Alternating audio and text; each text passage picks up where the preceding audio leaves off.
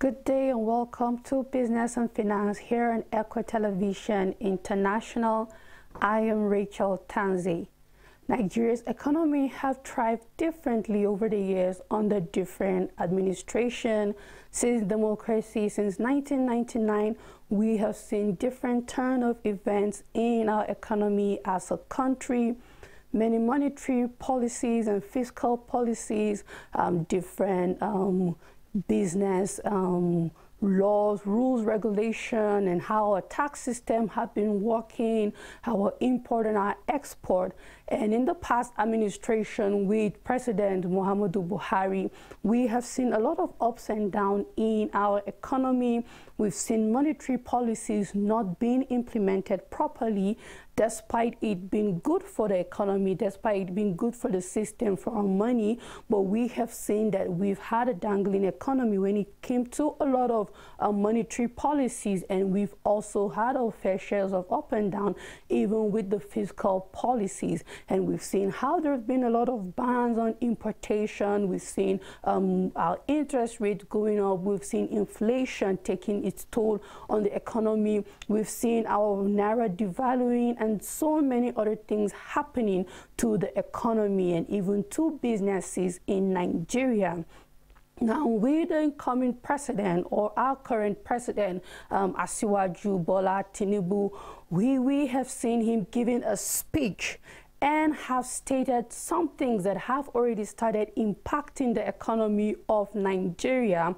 We've seen a lot of other anticipated things that he plans to bring into the economy, which he has so many other policies that have been put in place, or we hope to see it being put in place. However, there are policies that have already started taking place and have started shaping the economy of the country, one of which is the fuel subsidy removal. Now, before the coming in of the administration of Bola Ahmed Tinubu, the former administration started putting things in place for subsidy removal, and experts have warned Nigerians for what to be expected. That is, the fuel of price will definitely go high. As it stands, before the subsidy removal, we are already seeing a hike in fuel pump prices, and we have had our fair share of fuel scarcity. Now, with the fuel subsidy removal, we are seeing that as it stands now, we are beginning to have more queues. We are having fuel stations closing their gates and saying petrol is not available, or waiting to know what is the current price. And as it is, there's already speculation of what the fuel pump price might be as it is now.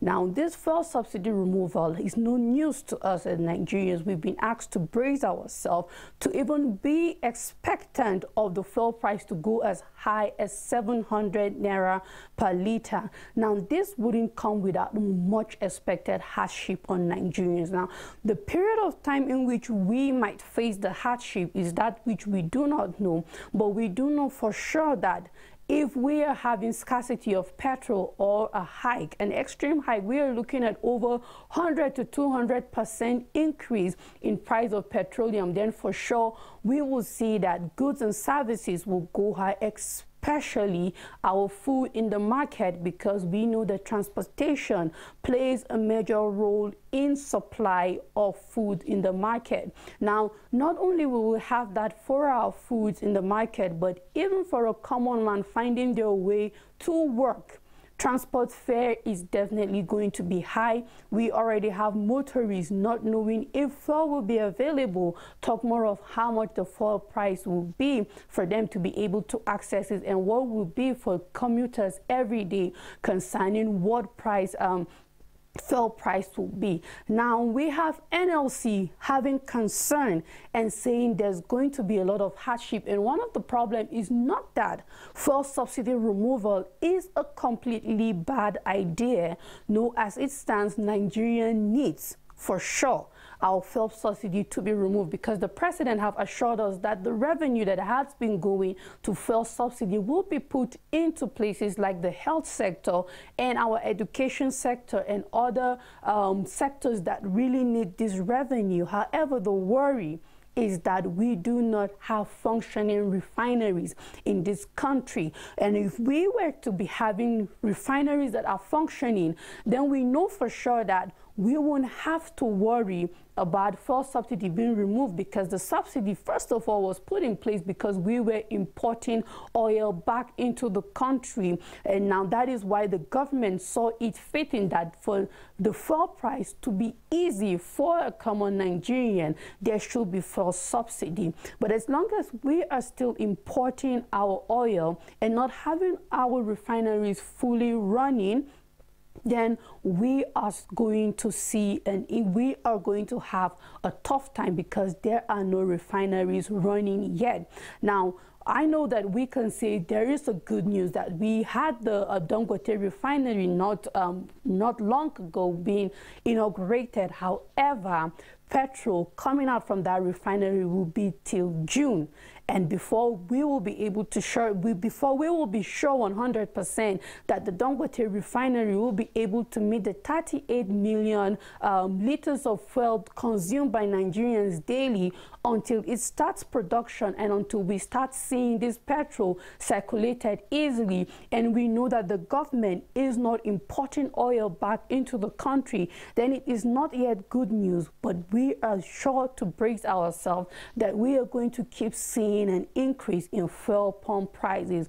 Now, Nigerians have concerns of exploit, because the common man don't know yet how much in the first place was the subsidy on petrol in the country, and how much more now are we talking about as increase. We are at the mercy of fuel station and then fuel distributors to give us a fuel price that is not what that we will say we're not being exploited. So it's left for the government to see that they put in strategies in place, that they put in plans to make sure that we are not being exploited when it comes to the fuel of price, because now subsidy is out of the way. Now, one of the steps, the major steps that the government started taking in the past administration, and I believe there'll be a continuity because this has been in the eye of the public, is the $800 million subsidy palliative gotten by the finance minister from the World Bank. Now, this palliative is set to be targeted at 10 million Nigerians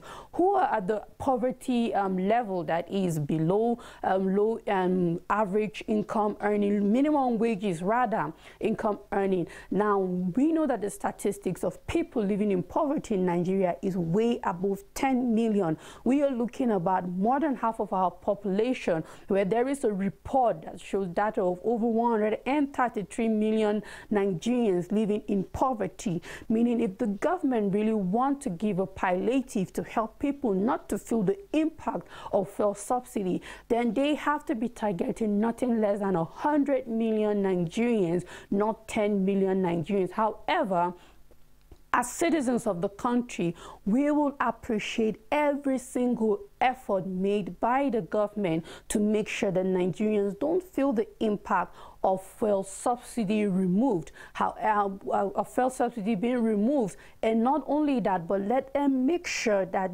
this hardship, because for sure there will be that impact, but it should be for a very short period of time. That is one way we will know that, yes, the government of Nigeria plans on making the economy not hard for for people in the country, but that we are heading steps ahead to make sure that we are independent and no longer importing oil into the country.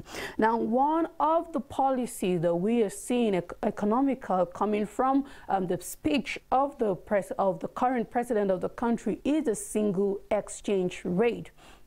Now, one of the major challenges we faced in the past administration was a continuous monthly increase in our exchange rate. The naira kept devaluing its strength to the dollar. We were looking at, there was a point in time where we had our exchange rate to 900 naira to a dollar, and we saw that our currency kept on devaluing. Now, one of the major challenges we've been facing is that we have two exchange rates. One, we know it as the black market, where it's different from the official rate of the CBN, where we are having our naira in the foreign exchange market. It's given by the CBN, never going above 550 naira per dollar. In the black market, we are having our currency reaching way above 700 and 900. Now, this alone have given us an unstable exchange rate, which already portrays us as unserious to our foreign investors, and have also, because a lot of times the market that are being used for exchange is the black market, whereas that is not supposed to be acceptable, because it is one of the reasons, the major reason, that we are having a devalued currency at a high rate. So Bola Ahmed Tinubu have promised us that this is one of his agenda to stabilizing our naira, that we have a single exchange rate in the country. Now, we've been having a very high debt profile. Now, let's have it in mind that borrowing or loaning money didn't start with the past administration. It has been ever since our democracy, since 1999, the Fourth Republic, ever since the Obasanjo administration.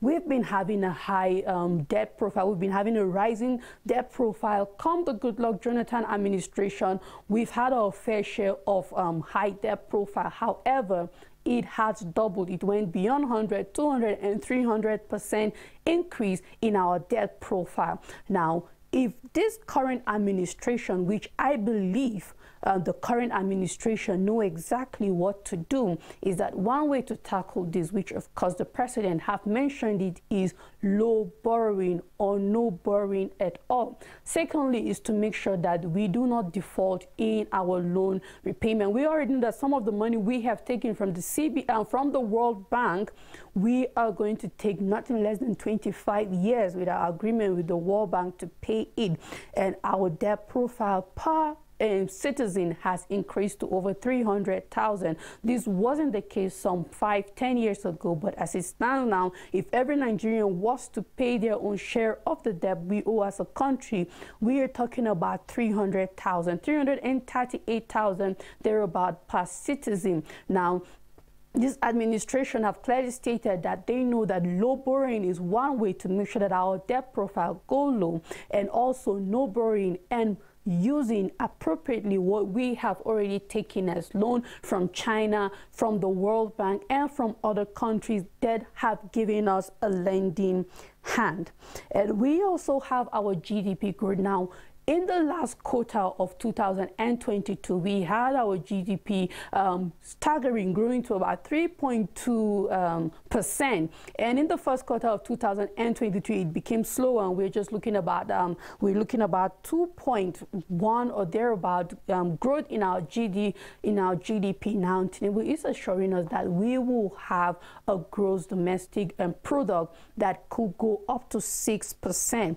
We are sure that Nigeria has all the resources it takes for our GDP to not only grow, but consistently and at a fast rate, because this will mean that we will be producing and exporting more than what we consume. There will be employment. We will have inflation going low. We will have our currency not devalued. This just means a stabilized economy that is steadily growing, and we are looking forward to that. And not only in line with our GDP growing, we are looking at over 1 million jobs created in the digital economy. This has been one economy that has been neglected by the past administration, but we are seeing a new administration that is saying that this digital space has potential for Nigerian youth and for anybody that is willing to cash out of the digital economy.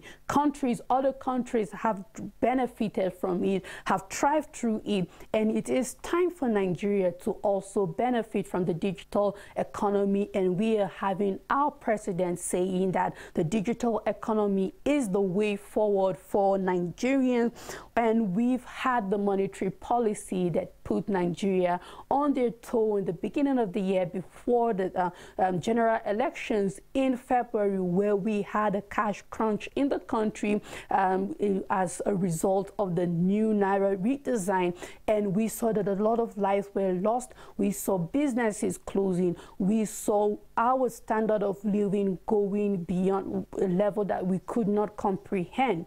Now the president is telling us that he is going to look into the Naira redesign policy. Now what he plans to do exactly with it, we do not know for sure, but he has clearly let us know that it is in his agenda to look at the new Naira design and the policy. Now, if we remember, the CBN president and the past administration of Buhari said it was for corruption, to make sure that the Naira out there circulating was back into the CBN, into our banks, not out there, and to also counter fake Naira notes, to be able to fight banditry, kidnapping, and ransom giving, because there was a lot of old Naira notes in circulation, and to also help with the value of our currency and to boost our exchange rate in the foreign exchange market. Now, we for sure can't say if this Naira redesign have achieved that purpose yet. However, the president is assuring us that he is going to look into the Naira redesign to make sure that we do not go through what we went through, that there won't be no cash crunch, there would be no scarcity, and above all, there would be no inflation or hardship put on Nigerian citizens. And we can also talk about our interest rate, as we've seen that there have been a continuous increase in our interest rate. We saw it going from 17% to 17.5%, and not long ago the MPC sat down and we are seeing our interest rate going, adding a 0.50% increase from 18% to 18.5%. And as long as we keep facing inflation, Naira devaluing, and all of these other factors that affect the interest rate, the CBN have assured us that there's going to be a continuous increase in the interest rate until there is some stability in inflation, until there's some stability in our exchange rate and all of that. Now, the president is assuring us that that will be looked into. We've seen how businesses are lamenting and small-scale businesses are closing down because they cannot have access to loans. Even if the loans are available, the interest rates are outrageous for small businesses, and even the big businesses cannot keep up with such interest rate. Now, we not only need it to go down, but for it to be normalized. We're looking forward to the president working on this interest rate, that it goes down to the level that small-scale businesses do not suffer, and that loans are accessible even for small business startup to be able to go to the bank and have access to loans without fear of